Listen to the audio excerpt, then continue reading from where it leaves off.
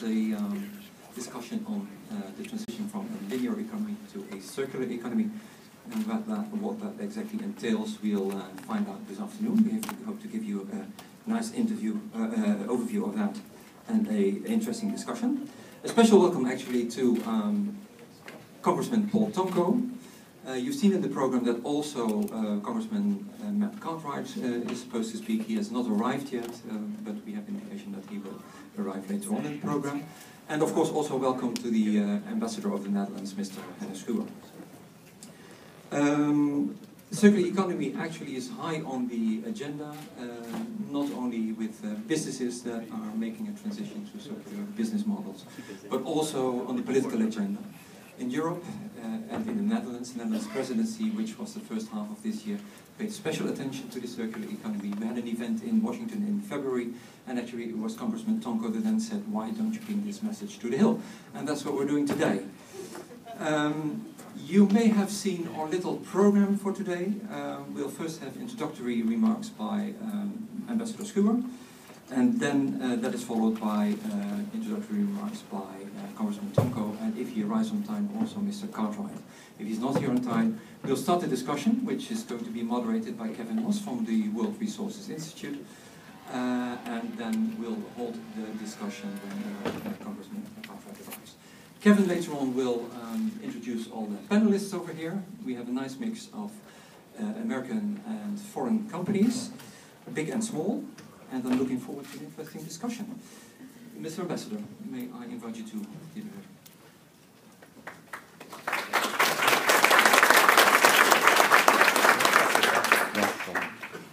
Thank you very much. Yes, my name is Henne Schuwer. I'm the Ambassador of the Netherlands. Thank you very much to all of you here for coming. Thank you very much for all of you here for staying after you had your sandwich. So that's an extra incentive. It's wonderful to be here. A very warm welcome to Paul Tonko, a friend of the embassy. He was there at the event in February. It was his idea to come here. I must say the event in February had the view. We have the power here, let's hope so. And I'm very happy to, as they say, give introductory remarks. Introductory remarks are short, and introductory remarks are given by somebody who tries to hide the ignorance that he has on the subject. So I will do my best. But first of all, I'm very glad that there are so many people, which means that the circular economy lives, the concept lives, and I think that's very, very important for us and for all the people who are not here for around the world, because as we all know, we have a limited amount of resources and we have a growing number of people, and everybody who can think rationally knows that at one point in time these two curves will collide, and then it goes wrong. And we have now the opportunity to change the course of our economy from a linear to a circular economy and make sure that these two things, the limited number of resources and the growing amount of people, will never meet and will have a sustainable and a livable world for our generations to come. And that's what this is about. Welcome. Thank you very much. And I know that you've been very busy. And welcome to what I almost want to say is a little family of people who believe in the circular economy, and it's great that we have you here for afterwards. It's very important to invest in the circular economy, and we have done so in the Netherlands for quite some time, and I think for two very typical Dutch reasons. We in the Netherlands, below sea level, you know it all, densely populated, space size of Maryland, too many people. We need something for a circular economy, because otherwise, in any case in the Netherlands, we'll lead a very unhappy life. But secondly, and that's the other nice thing, is we found out that you can make money with the circular economy. And so you basically marry the two, almost in the political context where we divide the world between left and right. The right makes money, the left thinks about the environment. You can marry the two, you can be left and right on the circular economy, and both sides have a very good reason to be supportive of the circular economy. What governments can do, and what governments do is legislation. And what governments do is basically creating incentives for companies to be participant in the circular economy. And that's exactly what the Netherlands government has tried to do. And we had the golden opportunity the last half a year. We were president of the EU, and we set out to do as much as possible in an EU context to set the EU on the road to circular economy. And I'm very proud that I think that we didn't accomplish all of our agenda, but we accomplished quite a number of things. And I want to give you some figures because in itself they are interesting, and they might be an example for other places in the world. We set out, we adopted legislative proposals to recycle 65% of our municipal waste and 17% of our packaging waste by 2030. That's a law. That's what we're going to do as Europe by 2030. We also set out as a Europe to have a binding landfill target to reduce landfill to a maximum of 10% of municipal waste. No more than 10% of our municipal waste will end up in landfills. These are examples of what we accomplished within our EU presidency, and I think on the road to a circular economy. In the Netherlands, we have done also a number of things, which is a longer lasting programs and which date from well before our EU presidencies on what we call the Green Deal.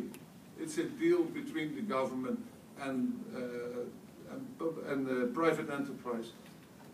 Let's make a deal together and let's try to tackle some of the most difficult problems. I think one of the wonderful examples there is our national railway system. Everybody takes the train in the morning in the Netherlands and leaves a lot of waste in the train. We made a deal with the national railway system that together we will pick up the waste, recycle the waste, and therefore it was a big deal for our railway system. It's a big deal for us because it's a lot of waste that's being left in trains, and like that you can work together, government and private enterprise, to make a step towards what we call the Green Deal, towards a circular economy. We have a lot of companies in the Netherlands who are now busy on circular economy because it's part of them are real startups, people who see, you know what, there is an opportunity here. I'm an entrepreneur. I can be busy in the circular economy. Part of it are big companies, also our bigger companies, our DSMs, our Philips, big companies have basically got it. This is something there where we can make money, and this is something where we can contribute to a better, in this case, the Netherlands, as what we have now. So you will have to find in this room representatives of those companies. You will find in the panel representatives not only of Dutch companies, but from Australia to the US, to the Netherlands, all kinds of people who basically have found that the circular economy is a business proposal, and that's what we wanted to show you here to a day. It's beneficial to invest in the circular economy, not only for your business acumen, but also for your children and your grandchildren, and for the planet as a whole. And if there's something that we can explain about that in this hour that we have together, I will be very, very happy. Thank you very much.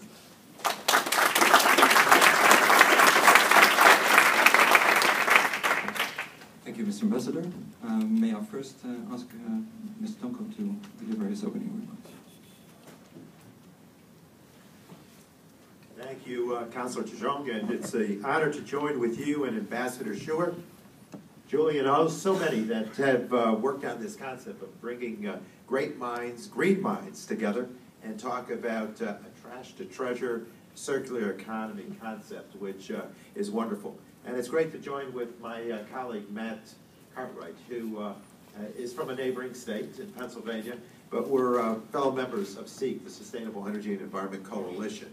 And we're similar thinkers on those issues, on many, many issues.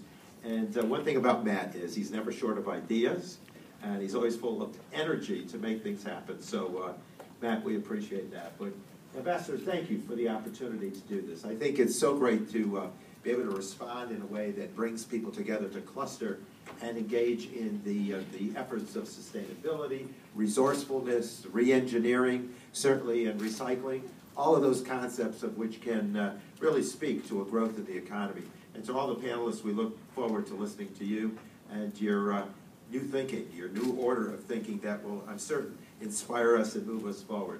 And to all the folks at the Dutch Embassy, thank you for being such good partners in a sustainable economy.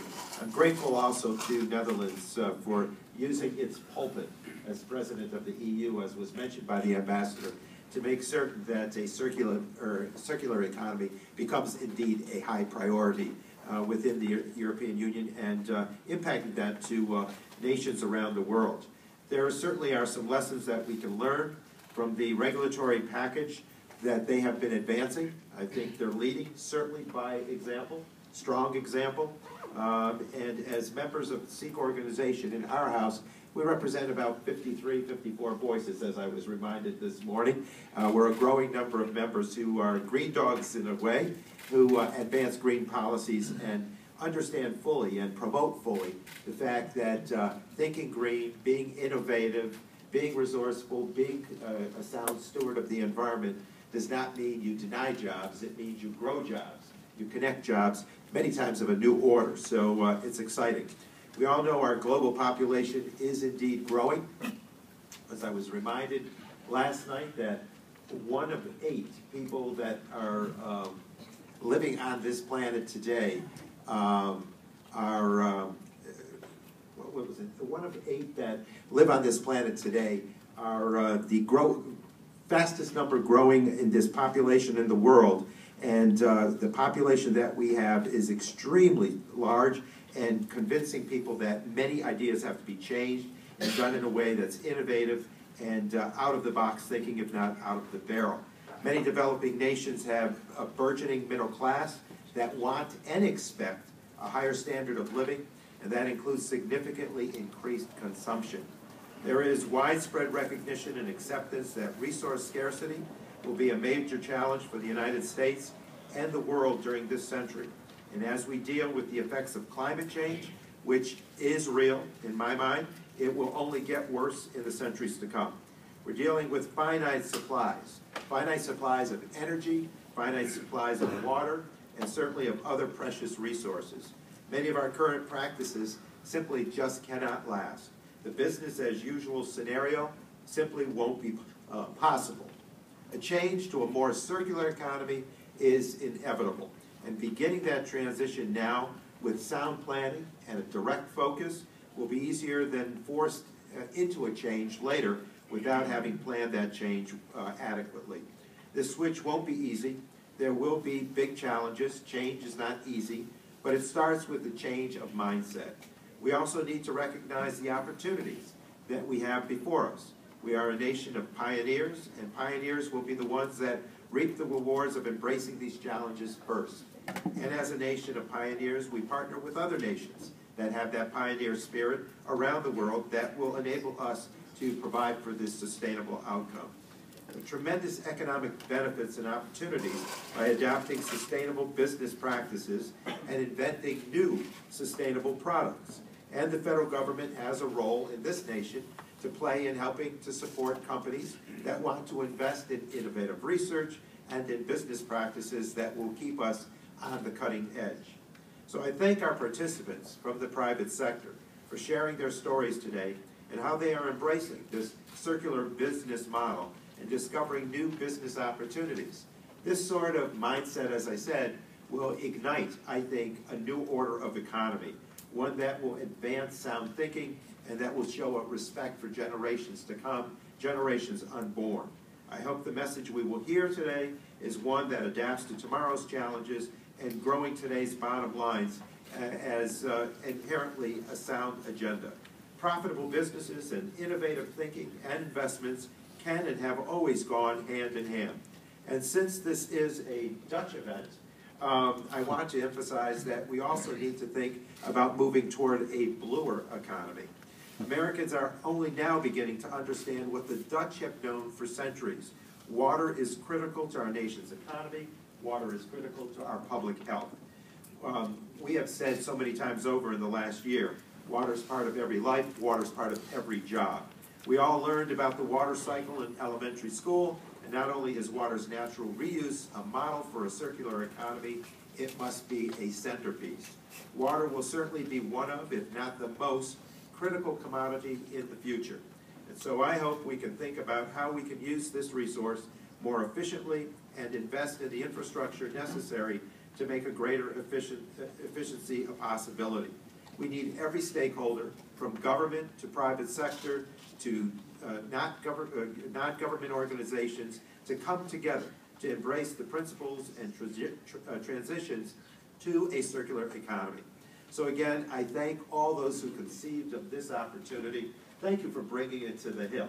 You know, when we talked about it, I thought, well, we'll get some interest, but this is an overwhelming response, one of which you should be most proud. So again, thank you, Ambassador. Thank you to our Dutch host, Mr. De Jong, and certainly to Julie and all who've worked on this effort in such a steadfast way, bringing together ideas, bringing together like minds, and bringing together people who are those agents of reform and change is a sound idea. Let's move forward and grow this economy in a unique way, one that will enable us to look back and say, it started on the Hill with the Dutch influence. So thank you so much.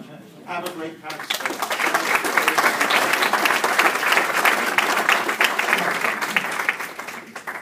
Thank you, Congressman, for your inspiring words. Congressman Cartwright also has arrived in the meantime. Welcome to you as well, and I give you the floor.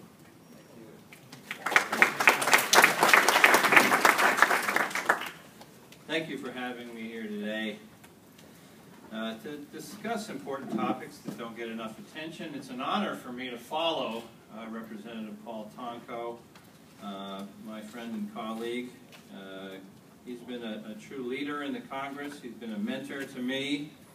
I think it's only appropriate that at a Dutch event, Paul Tonko speak, because he has Rotterdam in his district, he has Amsterdam in his district, he has Watervliet in his district, and really an ancestral home for Dutch in America in the capital region of New York State. But more than that, Paul Tonko has been a driving force behind the Sustainable Energy and Environment Coalition, the SHEIC caucus, that he mentioned, as I think we're at 53 members. Dues paying, I'm not sure. We have to go back and check. But I'm so proud to be a vice chair of the SHEIC caucus. Paul Tonko is one of the co-chairs. We are a band of committed environmentalists and people committed to sustainable energy and renewable energy practices. And Paul Tonko deserves to be one of the co-chairs of that. He is a visionary in promoting clean energy innovation, the development of renewable energy resources, creation of new quality green jobs. I don't know if I call myself a green dog, but I'm a supporter. Hosting a forum such as this is just another great example of the leadership and ingenuity that Congressman Tonko brings, and I often brag about him, his engineering background. We have a number of engineers in the SHEIC caucus, practical, pragmatic-minded members of Congress who want to roll up their sleeves and get the job done. You know, not the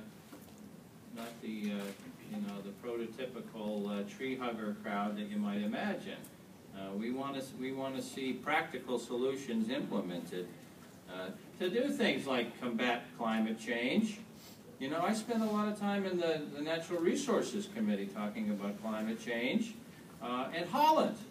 And after all, sea level rise is such a big element of climate change, and how much money is spent in the Netherlands on combating sea level rise, and that's something that has to be talked about, because that's what you have to, you know, pay me now or pay me later when we talk about climate change.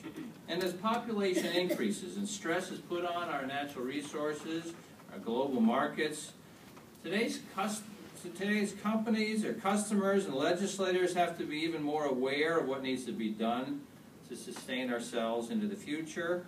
It goes well beyond recycling, and it will not be an easy transition, but it is a necessary one. Let me paint a picture. Fast forward 20 years in a circular economy model. Landfills are becoming obsolete. Market-based incentives have been implemented on a large and harmonized scale. Companies no longer pay for trash collection, they get paid for their trash. Waste has intrinsic value as a resource. It's a future where the theory of the circular economy thrives, but how do we get there?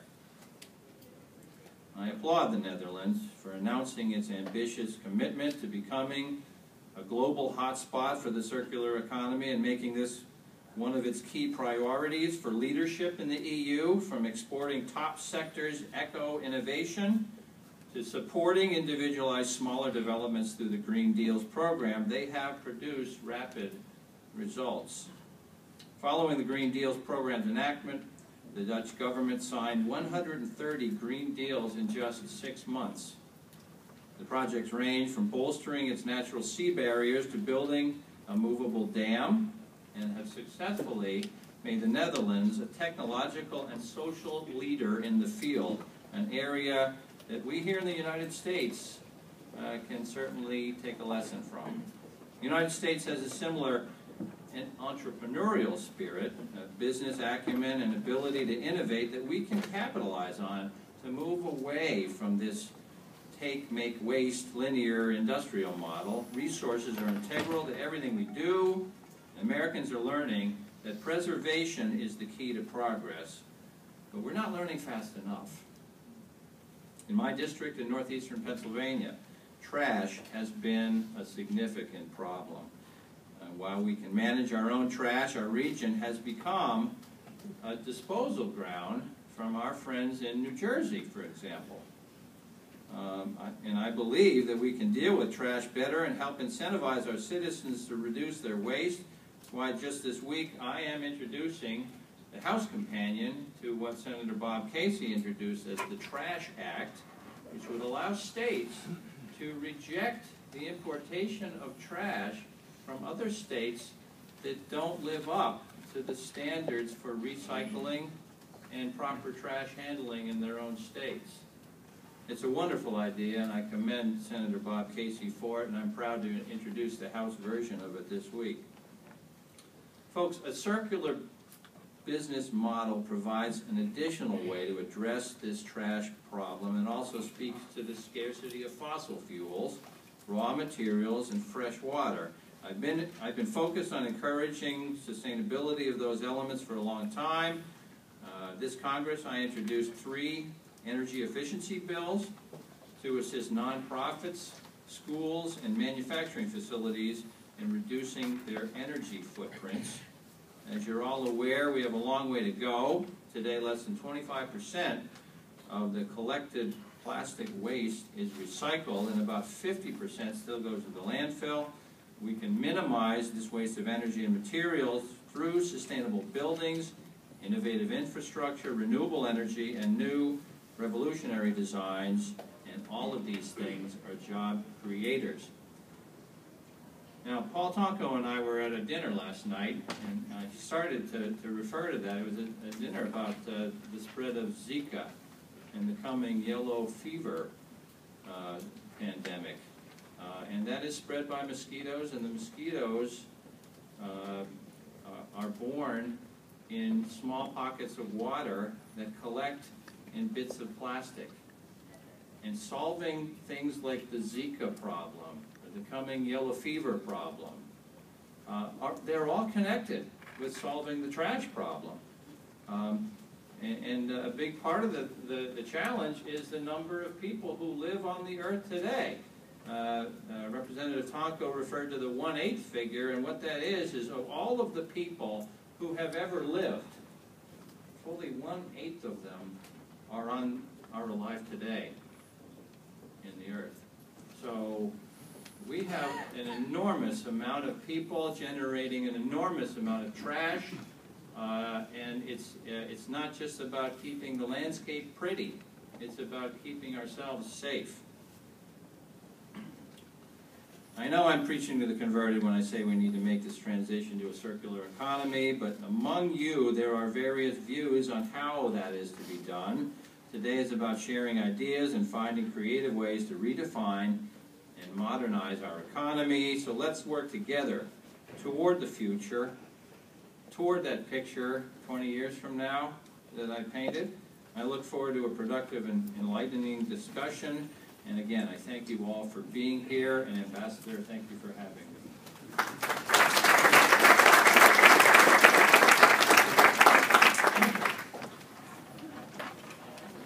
Thank you, Mr. Cartwright. What I actually liked most in all of your opening remarks is that first, what is needed to achieve a transition from a linear to a circular economy is a shift in mindset. I think that's absolutely crucial. And then also that this is not a tree huggers exercise, but actually making the transition to a circular economy can be very profitable business. We're going to hear about that later in the panel discussion. And of course, apart from a task that is for legislators also, they should create a proper framework to make all these transitions possible. Profitable business, we're going to have a discussion with a number of panelists. Kevin Moss of the World Resources Institute. He is a director for global business, whatever. He is director with WRI. It's in your program. And Kevin actually is going to moderate. Kevin, the floor is yours. Thank you very much. And let me say, Ambassador Schuwer, Congressman Tonko, Congressman Cartwright, thank you for your remarks to kick the event off today and provide us with a framework for the conversation. I'm Kevin Moss, I'm with WRI. It's amazing seeing such a full room. Thank you, everybody, for coming here. I'm with WRI, the World Resources Institute. We're based just across on the other side of Union Station.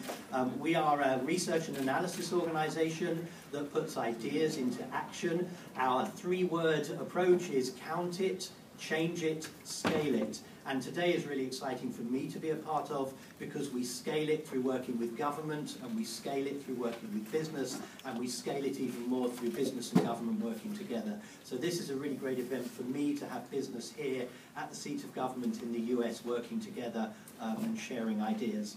But as the moderator, today's not about me or my organisation. I just can't resist a couple of words about it.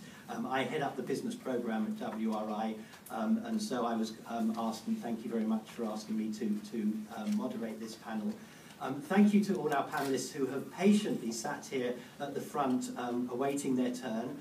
My job for the next half hour or so is to make sure everybody gets their turn to speak. That means I'm going to have to be a pretty strict moderator, and I'm going to do my best to do that, and to also leave you all some time to ask questions at the end.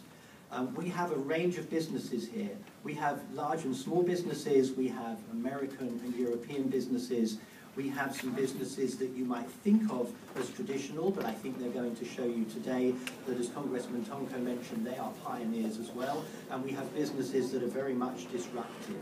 And we're going to, each one is going to give us a few words about what they're doing, what their interpretation is of circular economy, and I'm going to introduce them individually as their turn comes up. So we're going to start with Dow Chemical Company and Eunice Heath. Eunice is the Global Director of Sustainability at Dow. I'd like to just pull one thing. You have everybody's bios under your seats or with your papers. I'd like to just pull one thing out for each person, and something I just want to point out for Eunice is Eunice has come, and we're seeing this increasingly in the sustainability world, from a mainstream business background in product management, marketing, sales, brand management, I hope I have this right, and you'll correct me if I haven't, but from your bio, we're seeing that increasingly, which I think is a great sign for sustainability and circular economy, that people are coming in from mainstream business backgrounds. So Eunice, over to you first, and somebody looking after slides for us. Let me know if you can hear me. Can you hear me okay? Excellent. Well, first of all, thank you so much for the invitation. We're very pleased to be here today to share with you what advancing a circular economy is for Dow. So if you'll go to the Dow at a glance slide, what I wanted to do is provide you with a perspective of who we are and why advancing the circular economy is important to us. We are a global enterprise. We have technologies that are manufactured in over 180, or around 180 manufacturing sites around the world. We have technologies that are very diverse in terms of the types of products in our portfolio, as well as the various applications which they are used in. When you think about the products that you use every day, that are manufactured every day, about 95% requires chemistry and material science, and we are a world leader in chemistry and material science. So we view that it is our responsibility and certainly our commitment to enable and help the transformation from a linear economy to a circular economy. So if you'll go to the next slide, our sustainability journey has spanned over the course of the past 20 years, certainly well before that, but formalized about 20 years ago, when we really address our own footprint of our operations, as well as environmental health and safety of our employees and operations. Then it moved into the second stage of our journey in terms of our handprint, that's technology, that's innovation, really addressing many of the world challenges, whether it's water, energy, automotive, a number of different various applications, food applications as well, just to name a few. And now we're embarked upon our new goals, which circular economy is one of the 7 goals in our 2025 sustainability strategy. And really, this is a place where these particular goals connects policy, value chain, as well as innovation and collaboration across the board as we move ourselves towards a more sustainable society. So what is a circular economy? A circular economy for Dow is keeping our resources at their highest value throughout their life cycles. It's really about maximizing our resources. We look at it from a system redesign perspective, innovation, collaboration. Collaboration is key.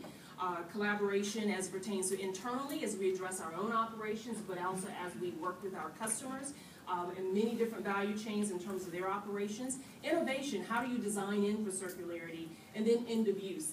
End of use for us, as we look at our plastics and packaging business, we're the world's largest of plastics and packaging resins and adhesives for the food packaging market as an example. And we know that it is our commitment and our responsibility to be a part of the solution in terms of addressing a lot of what you just heard a few moments ago with regards to the pollution that we have in our oceans, or as well as addressing redesigning packaging as we move forward. So technology is a key enabler to a circular economy. So this slide is taken from the Ellen MacArthur Foundation. We are a member of the CE100, and for Dow, we are addressing circular economy solutions from the very beginning of the cycle. From a renewables perspective, we are now the largest industrial user of clean energy as of a couple of months ago with our investment in wind energy. On the biological side, our water business and enabling the ability to use one water cycle. And then on the technical side, as we look at a number of different solutions for remanufacturing, reusing, recycling as well. So if you go to the example slide, this particular slide, I want to give you a perspective. You heard the comments from Mr. Ambassador with regards to the Green Deal. We are very proud as Dow to be one of the companies to have signed on and partnered with the Netherlands in terms of some Green Deal opportunities here. Our Dow Benelux has been active with the Dutch National Energy Dialogue and has contributed to the development of the 2050 industry agenda. And under the Smart Delta Resources platform, this is where the Green Deal is. We are partnered with the government with 7 other parties, which delivers high-quality applications for hydrogen release of Dow's cracker plants that are in the Netherlands. So when we look at innovations in terms of circular economy, they span from operational excellence, like the one I just gave you that is embedded in the Green Deal, all the way to the packaging side, which is innovation of redesigning the polymers that enable us to recycle more products, more packaging as it gets into the use phase, which requires different types of partnerships than we've ever had before. Partnerships that enable collaboration towards engaging and educating the consumer of how to recycle label, as example, with the Sustainable Packaging Coalition. And then the bottom left, we've got a new and a different business model that enables the solvent recovery in a closed loop system for those types of applications that require solvents. And then if we talk about the water side, if you'll go to the very last slide, our water business, as we look at the advancing of a water circular economy, this is where we're addressing not only efficiency, not only reuse and recycle, but also the ability to use alternative sources. And so the Dow Terneuzen Netherlands site is our second largest manufacturing site outside of the U.S. So we've got 180 manufacturing sites. That's our second largest. And as we partnered with the municipality there, our key focus here is to eliminate the reliance of fresh water. This is a partnership that is a breakthrough public-private partnership where water is not only reused once, but reused 3 times, and it minimizes and maximizes actually the opportunity for agriculture, municipal use, while we also continue to invest in innovation and growth at that site. So thank you for the opportunity, and I look forward to the questions that you may have with regards to our approach to the circular economy. Eunice, thank you.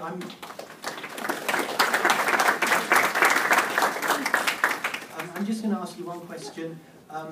Could you talk a little bit about inside the business, so you're on the sustainability side, inside the business, do people see this as doing good and being good for the environment, or is this part of the way people are thinking about doing business?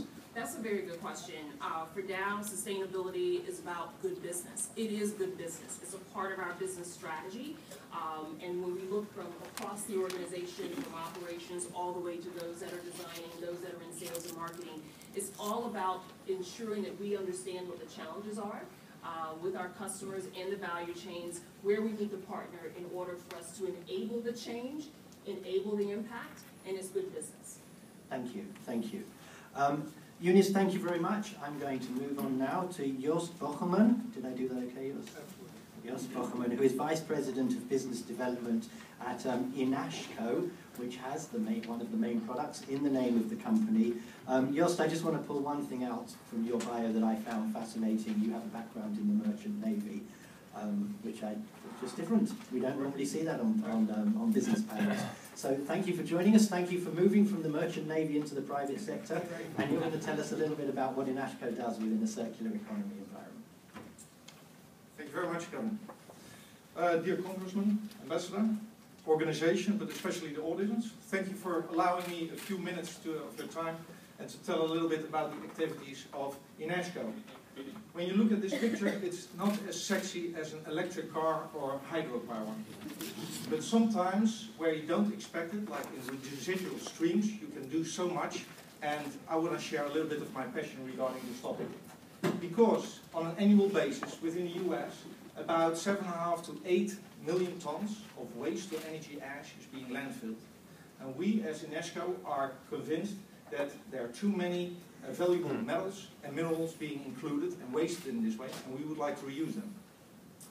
So, on the next slide, you will see our storyline, which all begins with the 77 waste-to-energy facilities in the US, which burn your household trash, convert it into energy, produce power, green power, but also a residual ash stream. And we, with our in-house proprietary equipment, process this ash to get those metals out and clean up the ash to such a maximum extent that even the minerals could be reused for any beneficial purposes.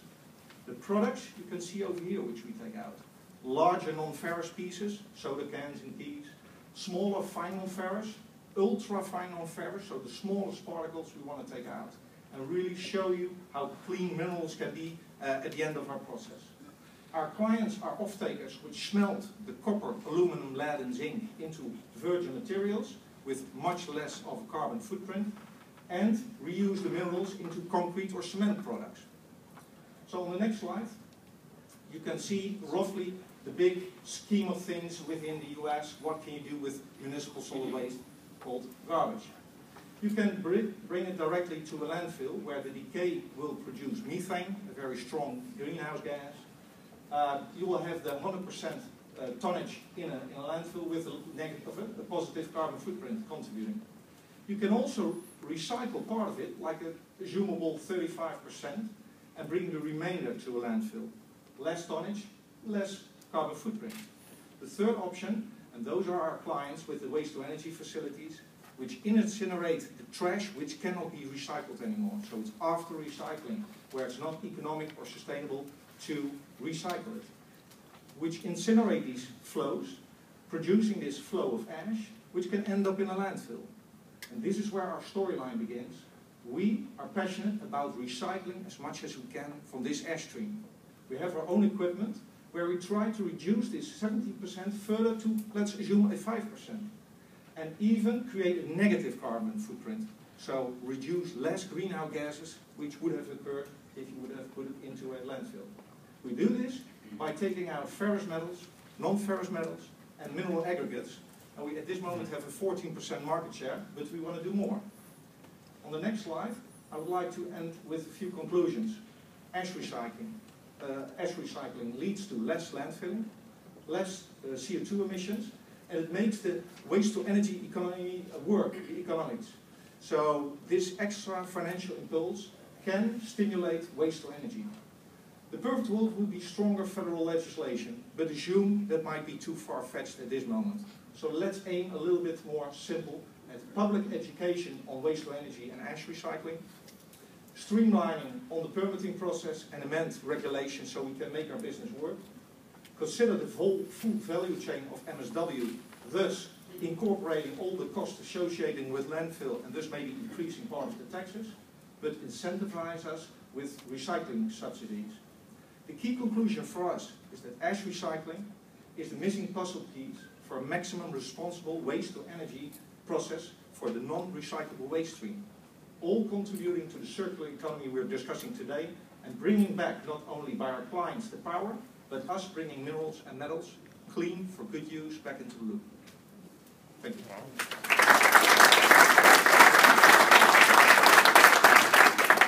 Jos, thank you very much, and I know for all of you these businesses are what you spend day in, day out working on, and we're sort of pressing you to say it in 4 or 5 minutes, so I appreciate you doing that and how hard it is. If I could just ask you one question, you referred there to some of the regulation. Are there places in the world this is easier for you to do and places in the world this is harder, and any lessons we can learn from that on how government can help build a circular economy? Yeah, I will be very modest because from a Dutch background, explaining here which countries do best is difficult. Although I'm a Dutchman and I'm close to the Dutch politics, I believe that initiatives such as the Green Deal, such a close cooperation between government, private sector, but also research and universities, does work very nicely. So really, if it could lead to such a Green Deal principle over here in the US, I really believe not in enforcing, but I believe in triggering, teasing, and just working together, and that is possible. Jos, thank you very much. We are going to carry on moving around the world. Jos talks about ash not being a sexy product. We're moving to diapers now. Jason, I'm just going to pull out of your bio that within one paragraph you managed to prove you are bilingual using the word diapers and nappies at the very beginning and the very end. I appreciate the use of the word nappies. I didn't actually know what the product was till I got to the So Jason Graham, who's a co-founder of G Diapers, I'm going to let you come up and from there, wherever you prefer, and tell us about it.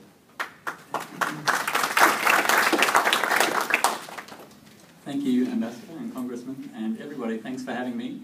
As you can tell from my accent, I come a long way south of the soon-to-be-built border, Australia. I don't quite know what time zone I'm on, so bear with me. I'll be quick. These are some devastating statistics around diapers that shocked my wife and I 13 years ago when we had a son. We weren't very sustainable, but we learned those massive numbers that you can read quicker than I can read out.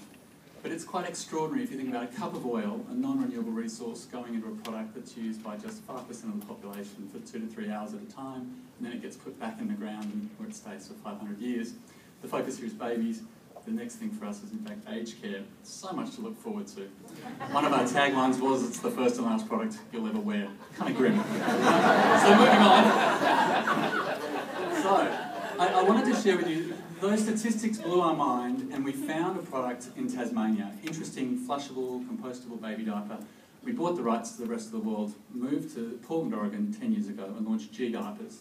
It's a B2C business. We sell to consumers. Classic green product, 10-15% more expensive than the usual product. So not going to do it for us in terms of we need to get our price down, and we're frustrated. So for 5 years back in Australia, we started this project called G-Cycle. So a new product, patented diapers and wipes that we deliver to childcare centres every week. Then we collect the diapers, the wipes, and all their food waste, which is about 80% of their waste stream, and we compost it off-site, and then we sell it. So as a business, we have 2 lines of revenue. We can share that with our childcare centre partners. And other things have emerged. So the childcare centre is now a retailer. They sell the product to the parents. If you have 1 child in your house, half your garbage is diapers. So those parents who buy the diapers from the childcare return the diapers to the childcare with their baby, and the waste stream is redirected. I know it sounds really weird, but it's kind of interesting. But from a green product for 10 years going to consumer to now G-Cycle, which is B2B, we've got a situation where the price of the product can be lower than the incumbents, Pampers and Huggies, which is really where the revolution is when it comes to sustainability. And what I find fascinating is when you talk to the CFO of a large chain of childcare or aged care, it's not about saving the planet.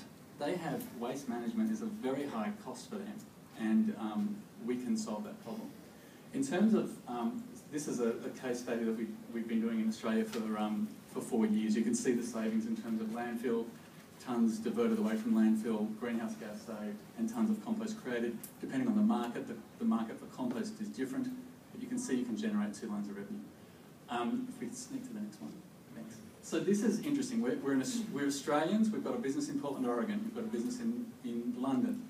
And this is what we've learned about doing circular economy. It's very partner-based. We need to engage with haulers, government, childcare, aged care. And what we found is somewhere like Sydney, where we are, despite not being as tiny as the Netherlands, they've been very proactive in making landfill very expensive. And it grows 10% every year. So this means that our business works in Sydney well.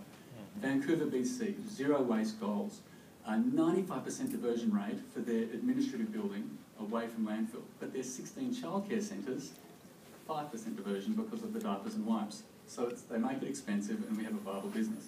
London's the same. When we get to the US, it's been really challenging. New York, it's quite cheap. California, it's quite cheap. New Jersey, in some parts, is about $1.50 a tonne. So it's a challenge for us, and I'm really interested to try and get some traction here in the US. Excitingly, in New York, there's the Closed Loop Fund. It's a private fund. The ex-VP of Sustainability at Walmart and the ex-Bloomberg administration guy who did solid waste have come together. They've raised a huge amount of money to do grants and equity investment in the circular economy. So there's things going on in the private sector, and we'd love to partner with government to see if we can get some traction in New York, in Pennsylvania, in these states, to really prove out this model. And last slide, we are a part of the Ellen MacArthur Foundation, London-based, big companies, along with these fantastic companies, Google, Nike. It's getting traction, it's very real. Cradle to Cradle, we were the first consumer packaged good to get Cradle to Cradle certification about 9 years ago, and we're also a big corporation, which is all about being a triple bottom line company. I think that's my time.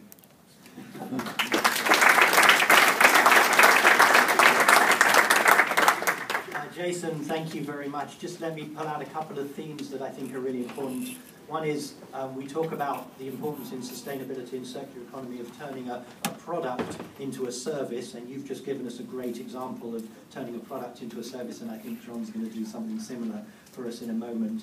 And also the importance of these international contrasts and pricing, I'll put it in my words perhaps, pricing the environment at the cost of the environment turns a business into a business opportunity for you. Thank you for that. Let me ask you one question. Are your customers buying these products because they care about the environment, or are your customers buying these products irrespective of what they think about the environment? Is that on? Is that on? Is that on? Can I just scroll? Yeah. So in the childcare The sort of hierarchy for childcare is pretty interesting. So we lock them into a 3-year deal. So we supply diapers and wipes for 3 years and that waste management for 3 years. So we've fixed their waste cost. So the CFO's excited already. We're getting all their kids out of polypropylene plastic, so it reduces diaper rash, so that's important. And they love the marketing story to their mums and dads. They generate so much waste, so they want that story. Great. John, thank you very Jason, thank you very much. We're going to move over to John Poland now, who's the Public Sector Account Manager at Philips Electronics. And John, I know, is also going to show us about turning a product into a service. John, just a couple of words. You've moved from government to private sector, which I think is great as well. You've got both of those perspectives. Just want to pull out that I noticed both you and Jos have worked for Siemens in the past, so a shout out to Siemens here. Two of their alumni on the panel, and you've also had the misfortune of being on a panel moderated by me before, and you've come back for more. So I enjoy being on a panel where everybody's got an accent. Note that we used to work for Siemens. Maybe that's saying something. It's very difficult to follow the diaper story and the trash story, especially if you're a large global corporation like Dow. 125 years ago, we started making these. They don't look like they last very long, and they didn't. So we made a lot of them over and over and over and over. 125 years. Next. Let's go to the next one. Let's see. Okay. Lighting manufacturers, most went into medical imaging. Think about that. You say, why? A long time ago, medical imaging was a sophisticated light bulb, the X-ray. So that's why you find Siemens, Philips, GE, all in both lines of business. That, of course, is the best, but nonetheless, that is an imaging device now that doesn't really involve a light bulb, but it does involve a great deal of cost to both the manufacturer of that product. Next. Now we make lights that last maybe as long as you will live. Lights will become embedded in structures, and they will last as long as that structure is there. Lights will last 10, 20 years. Needless to say, if your business model was making a lot of light bulbs that burned out, and now you're making lights that last a lifetime, you have to change your business model. So the circular economy to us is not a concept, it's an imperative. It's a requirement, it's a necessity. Whether it is in our medical imaging equipment or in our light manufacturing, we now are moving to a business model where we are not selling the machine or the object. We're not a manufacturer. We're going to be selling the outcome. We will be selling light. We've done that on our first job here in the garages at the WMATA. Not that you're taking WMATA these days, but if you were, and you were parking in a garage, you will notice that the lights will change. They don't own those light fixtures. We do. And as a result, they're just buying the light, the output. Therefore, every opportunity we have to improve the efficiency, the energy efficiency of those lights, inures to our benefit. It encourages, it incentivizes, it cash flows innovation. And we own that product. So at the end, we're going to have to recycle and reuse that product, much as the healthcare industry has been doing and our medical imaging brothers have been doing. They have been refurbishing and reusing these devices over and over. Now hospitals are asking not for the device itself, but for the output. They want to buy the image. So we move into what's called managed equipment services, and we provide imaging devices to hospital systems. And they use those devices, and when something new and better comes along, we replace it with that. We take out the old one, and we have to deal with what's left. And the best and most efficient way, and the best way to make money on that, is of course to refurbish it, recapture everything you can from that device, resell it, or reuse it in another location. So that, if you wouldn't mind going back a couple of slides, this is the model. We're, like I say, a global economy, also a member of the CE100. Been in business for 125 years. We don't view sustainability as a good idea. It's just another word for innovation. And we look at the circular economy as a business imperative. That is the way our business will be in the future. That's the way we will survive as a business in the future. So thank you for your time.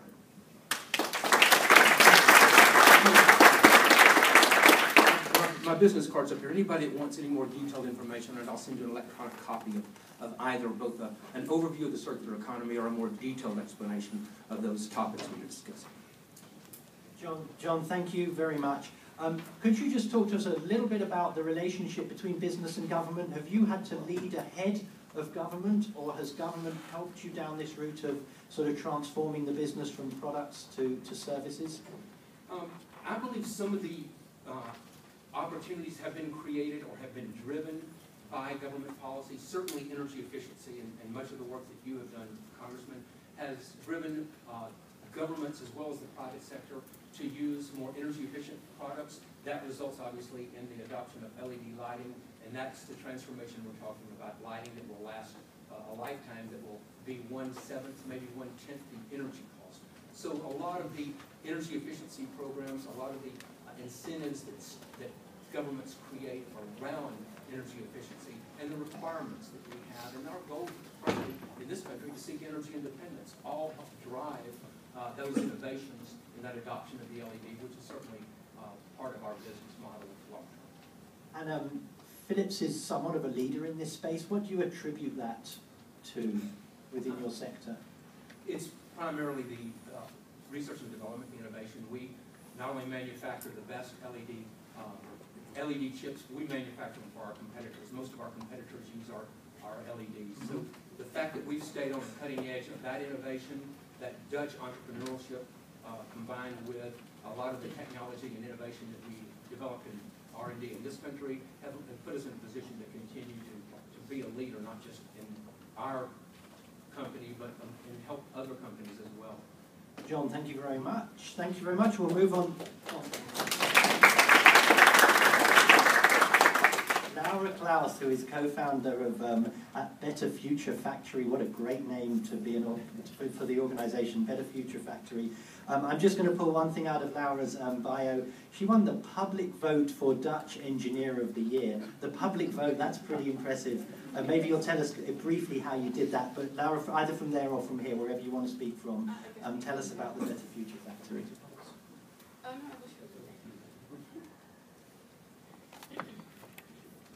Hi guys, nice that you are all here. I'm Laura Klaus, co-founder and CTO of Better Future Factory.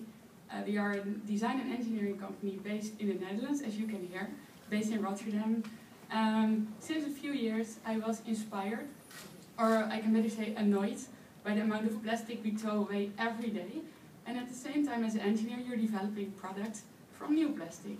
I was like, we have to do something about it, and I found a few like-minded engineers. And we founded Better Future Factory, and our goal was to add value to waste. Well, we are doing this for 4 years, and in these years we found even more ways to add value to waste. Sometimes a picture tells more than 1,000 words, so I will communicate a little bit between the mic so she knows when to go to the next slide. If you ever been to a festival, you know it looked like this in the end. And a lot of people, they just drink 1 second from a cup, throw it on the floor and move on. We wanted to inspire people and create awareness about the plastic waste problem. So we did it by combining waste with sexy technology like 3D printing. So we made an interactive recycling machine, which has hand-operated machines to transform your cup into a 3D printed souvenir on the spot. We do it in 4 steps. Step 1 is cleaning and drying it. You here see a transparent tower. The second step is shredding it into little pieces by a hand-operated shredder. Then we put those little pieces in a hand-operated plastic extruder. It's the only one in the world, and it works. And then suddenly we, in the end, we put it in the 3D printer, and what you get is a ring made out of sentiment, out of the cup that you are just drinking with your friends. And I see you thinking, what's the business model? How you can make money? We didn't know that in the beginning, but people wanted to rent our machine. So for the last 4 years, we have been in 11 countries recycling cups and waste on the spot. We also noticed that like 3D printing market is growing a lot, and there are no recycled filaments, no high quality recycled filaments. So So our second company was born, Refill. We make high quality filaments from PET bottles, the transparent one, and the blue one. Next slide. And also from the inside of refrigerators, which is an awesome material for 3D printing, and from car dashboards. And after 2 years, clients of us saw that we were making money out of waste, so they approached us like, can you do this in Angola? We want to 3D print there. And we were like, they don't have so much continuous power. So if you make 3D print, power stops, print fails. So we're not going to do it. We are like, good, but not crazy. We can make something different, something better. So we designed low-tech machines, which enables Angolan people to make plastic tiles who look like marble from their waste. And we didn't even make the machines, we also developed a business model to tell them how they can sell it, or to local hardware stores, or to their community. So we call it a business in a box, and you can actually implement it in all like similar contexts, like developing economies. So to conclude, we are engineers. We like to do stuff and not only talk about policies. We make really small steps, and then we show people what a circular economy really is. Not that it's a trend, but like waste is fuel for entrepreneurship. Thank you.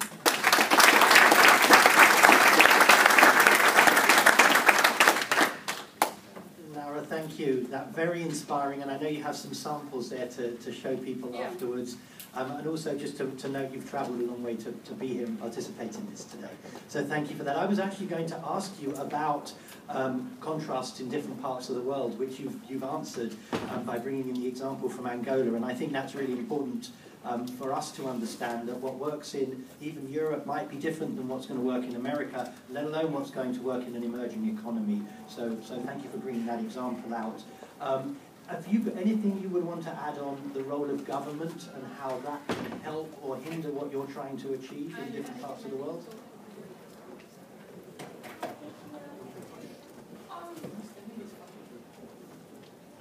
Well, I think the government is already doing a good step by having targets and measurements, but they also want to prepare household waste. And what we see, because we are at events and festivals, people who are not technical, they sometimes think plastic is one material. They don't even know you have different types, and they also don't understand why you should separate it. They think governments are making these rules to be annoying, or to point with the finger. And what we learned, if you show people, sometimes we have schools and they want a workshop on recycling, and then they are like, can we combine plastics? And we say, try it. And then they say, there are different melting temperatures, so you cannot combine it. And then suddenly the kids are going to teach the parents why it's important to separate. And I think one step, if you want like a clean one stream of plastic, is really valuable. As soon as it's mixed or dirty, your properties of your product are going to be so much worse. So I think to educate and to really tell people why they should do it, I think that's a really good step. So invest in education, or even in the States, you are doing an amazing job. There are a lot of containers in the Starbucks, but nobody knows what to put in it. I take a look yesterday, and it's like some people put the cups and all together. So why not even make do your white cups in this one? People are trying, but it's not working. So I think make clear guidelines or pictures, or tell them what to put in which container and why, and you're improving a lot.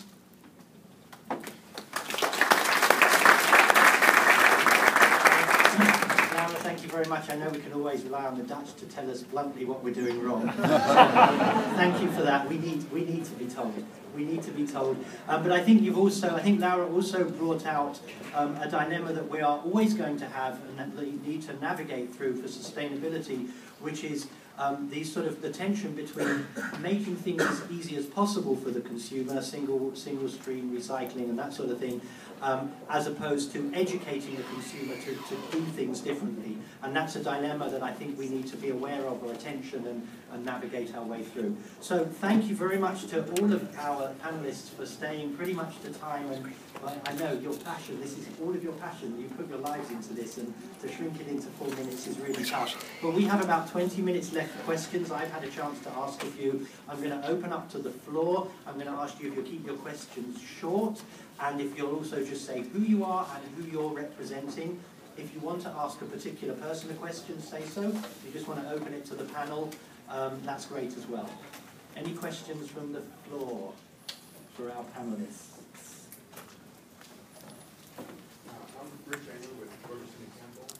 I'm curious about the importance of developing an infrastructure. So, when I started about getting material back. So, Jason, you have a built-in business model to bring that material back on. You guys own this stuff. But what about plastic and how do you get the material back into the And I'm just going to repeat the question because I don't know if everybody at the back can hear. The question was about the importance of developing an infrastructure to allow these different circular economy models. If I talk really loud, can everybody hear me again? Oh, it works. Cool. Yeah, we have different businesses, so also different solutions for that. Like in Angola, we bring the tool. Is that okay?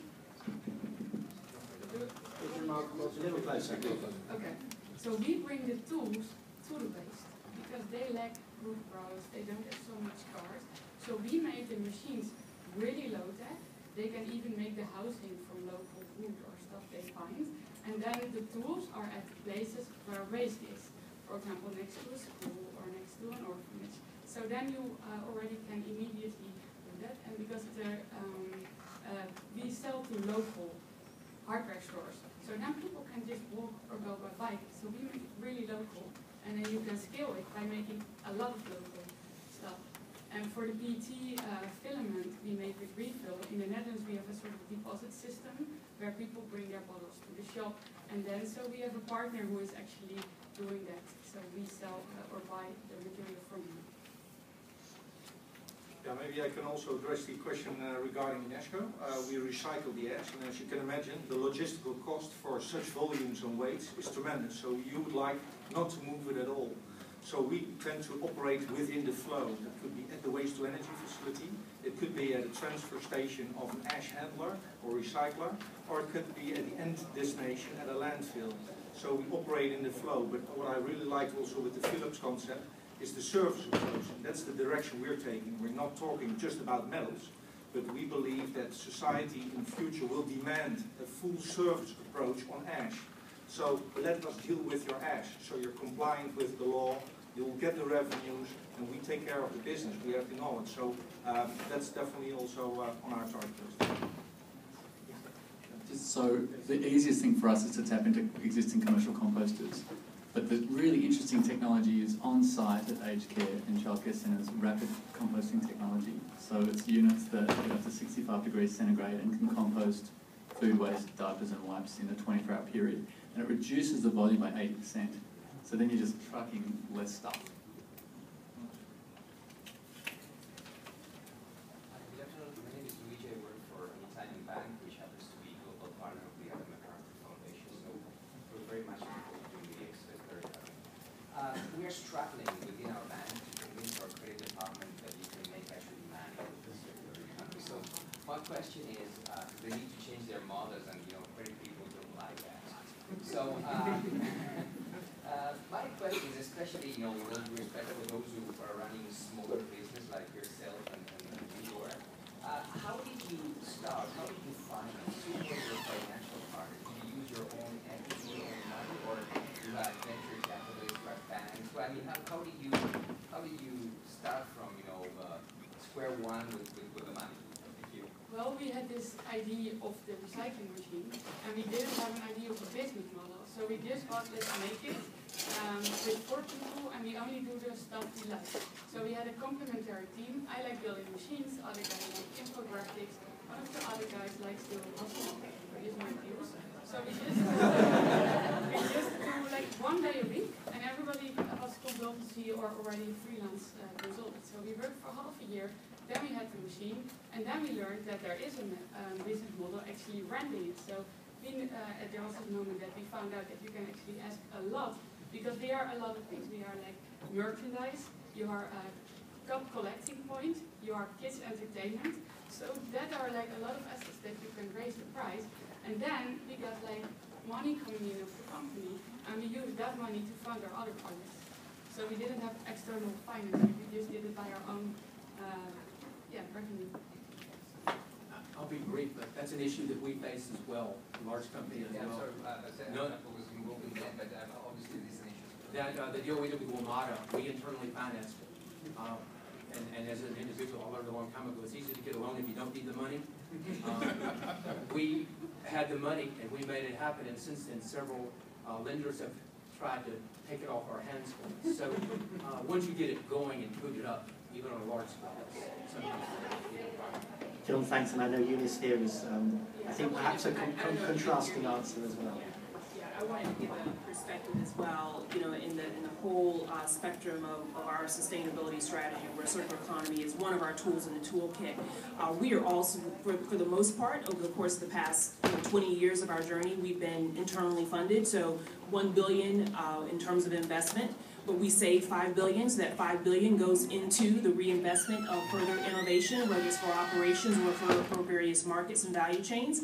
But then when we refer back to the Green Deal, this is just one example of a few that we have, whereas you partner with the local government that is going to be putting up quite a bit of funds in order to enable that transition to a circular economy that requires, you know, cross collaboration in terms of various parts of the value chain that otherwise probably would not engage with one another. So with that investment, and then you're having significant reduction of transportation of materials across highways, et cetera, that would normally really be a major cost driver for many companies. That is significant. So we're internally funded, but then where we need to and where we can use other people's money, you know, and work with from a partnership with the governments, that is going to be the key as we continue to move forward.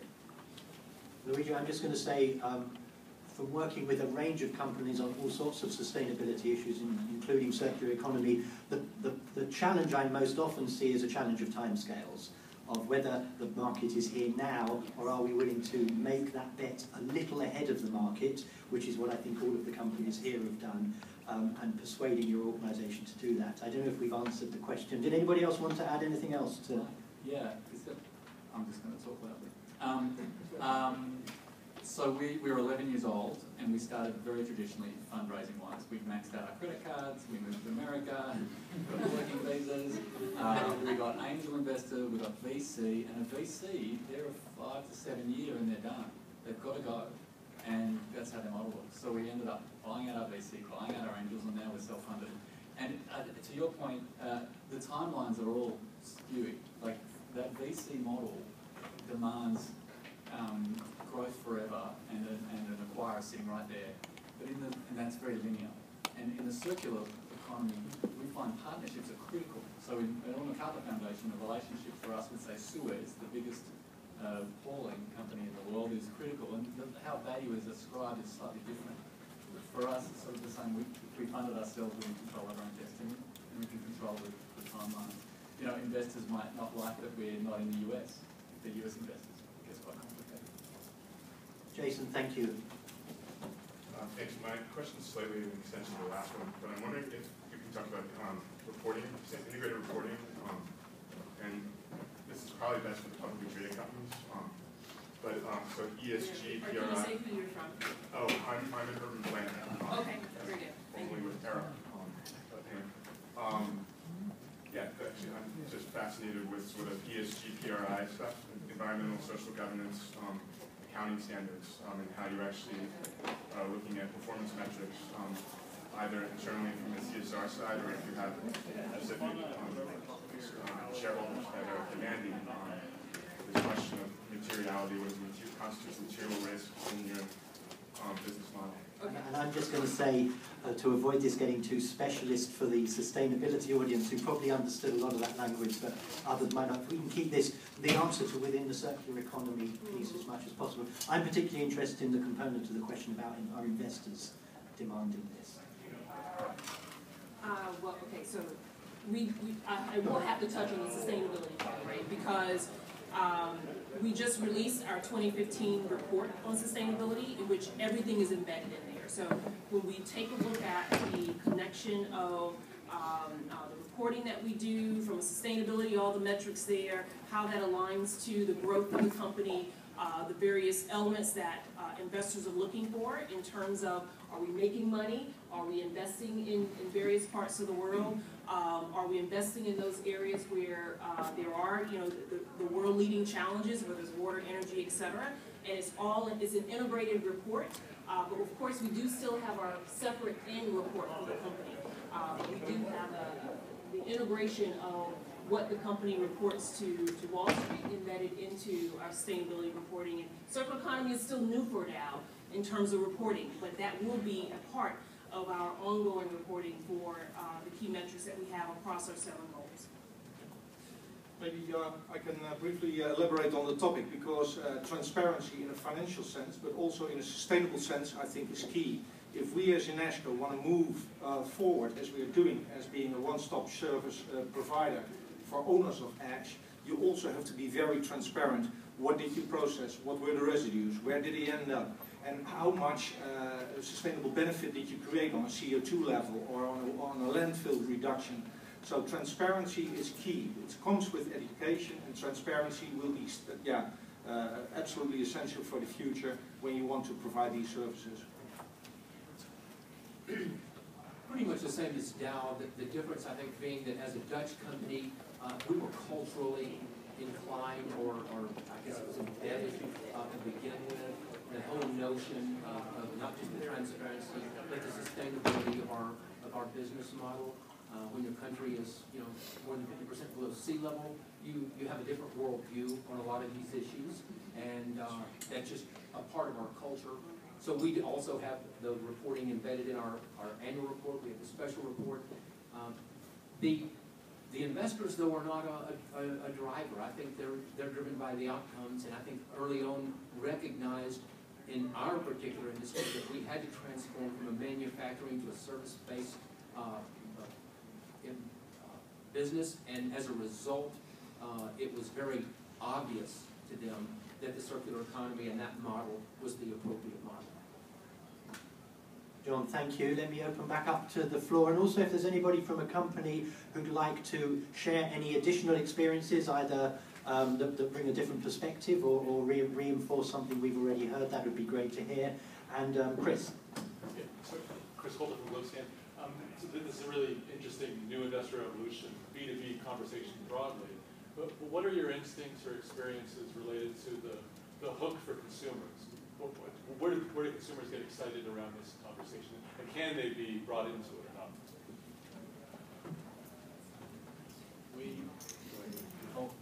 So what we found is we're actually trialling that B2B product in a B2C way, but it's a little awkward, right? Because we can't offer them that back-end solution. We're not collecting from households.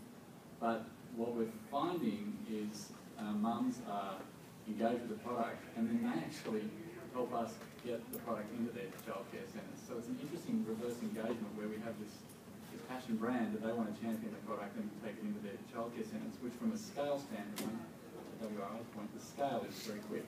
You think of the largest childcare centre in America is Knowledge Universe, 1,600 centres, started by the wonderful Michael Milken after a little stint in jail.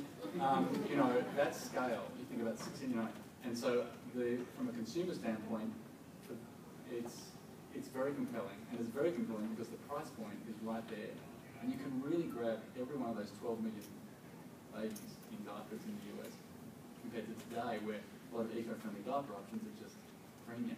So you get the Whole Foods market, and I've been to Whole Foods shoppers, but that's not the whole world. I guess the best example that I have is related to our packaging business. We piloted last year with Citrus Heights in California an energy bag project. And the whole point of that project was to, number one, begin to educate the consumer with regards to what can be recycled, because most consumers don't know, as we heard from Laura, they don't know what to recycle or how to, what should they do. So a key component of that was education, but another component of that was to really be able to capture the energy that's embedded in packaging that would otherwise go to landfill. So we were able to divert packaging from landfill, educate the consumer, and then also, we were able to get synthetic crude oil straight back out of the products that were recaptured from the recycling of the consumers. And I'd say the exciting part about it is after that pilot was done, and we're actually onward to a much larger pilot in other cities, is that after that pilot was done, the consumers were like, oh, well, why can't we continue it? Why can't we, and we said, well, this is a way now you know that you can recycle. So unfortunately, it's very local specific. It's very intensive in terms of consumer education. But we found with that example, once we get them excited and understand, how things can be done differently, then they grab a hold of it. But it takes a lot of work and a lot of collaboration. It wasn't just Dow, because we're very far upstream. Laura, you've seen that same end, I think, from downstream, in fields at festivals and out in Angola. Like making stuff sexy or awesome, that's, you guys call him Joe Sixpack, I believe. Joe Sixpack loves to drink beer and loves to destroy stuff, maybe, if I'm right. And what we do, we recycle cups, you can destroy it yourself, it makes noise, and then you can make an awesome 3D print, which you can give to your wife or your girlfriend. So we actually are rented, for motocross festivals, and then you can all do that with recycling, but they really like it so much that your waste is a new souvenir, that those guys are really hiring our service. And for the Angolan people, like I told you, they don't care about the environment. They have more stuff to worry about, but they care about making money. And that's what we are focusing there. Guys, if you use this low-tech machines, you can make this much stuff a week by just getting like the PET bottles that are laying next to your house or next to your school. And then you don't even have to convince them. So our project will start with user research, like user research and research. That if you combine them smart, then I think it's almost a success for roots. Because economy, people are always talking about adding value to the materials, but we believe that it's the people who have to do it. So you really have to think about, okay, so we think they're going to recycle for the environment, of course not, but if they can sell it, they will. So if you make sure every stakeholder in step has a nice reward, then it probably will be okay. Laura, thank you. I'm not sure my gender advisor back at WRI would like the characterization that women buy diapers and men crush beer cans. Maybe that's the reality. Maybe that's the reality you're seeing. I'm actually going to ask John, John, you actually said your business model has been working for business to business, this changing light from a product into a service, but it's not so easy, my words rather than yours, specifically for consumers. Is there a way to crack that consumer market for you as well? Not quite figured that out on the lighting side. People are used to paying for their electricity, and that's where their lights come from. So that's going to be, and the utility, until the utility of the future model shakes out in this country, it'll be very difficult for us to define how we would go to market there. Right now, the utility stands between us and the consumer in that respect, because we're essentially paying for their electricity and selling light at the end of the day. In the healthcare, the model would be a little different on personal consumer products. It's entirely possible. But again, on the large medical imaging, that is something that's managed by your healthcare provider, and that is the ultimate consumer there. Not the user necessarily, but the consumer.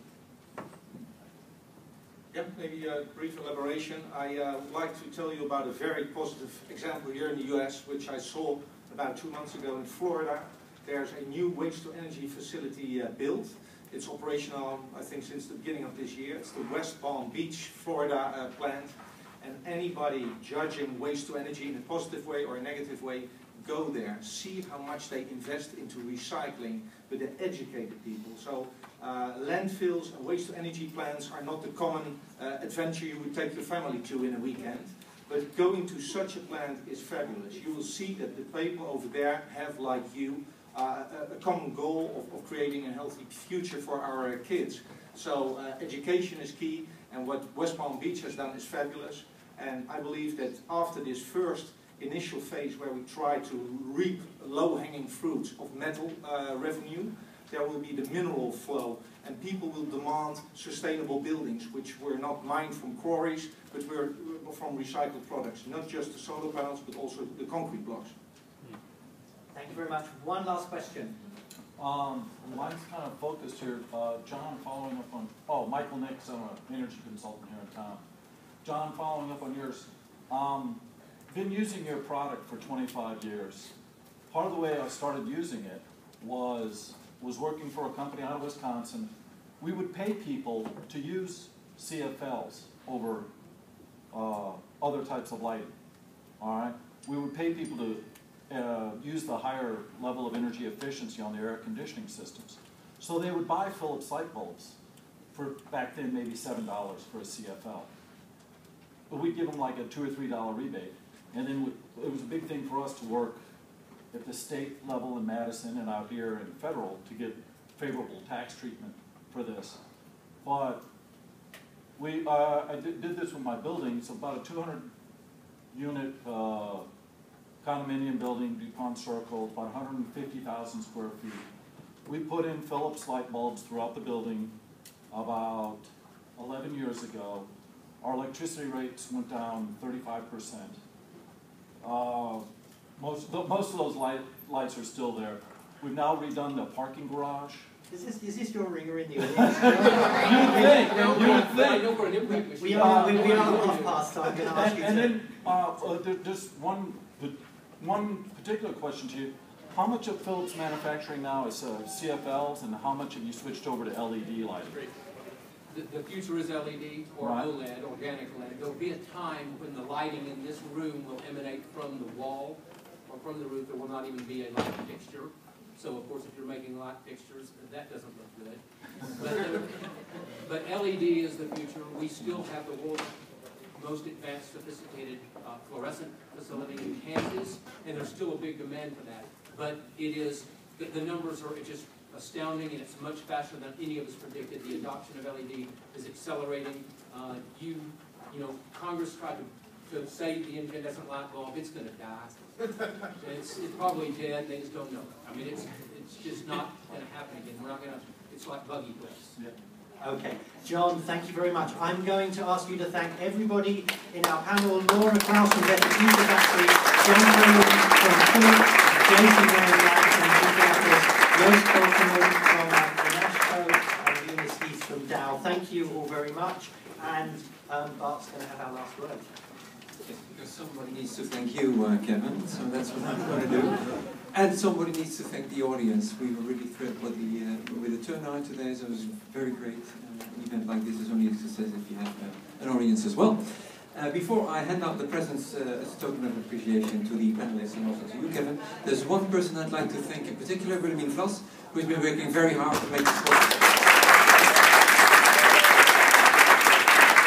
Okay, thank you and enjoy the rest of your day.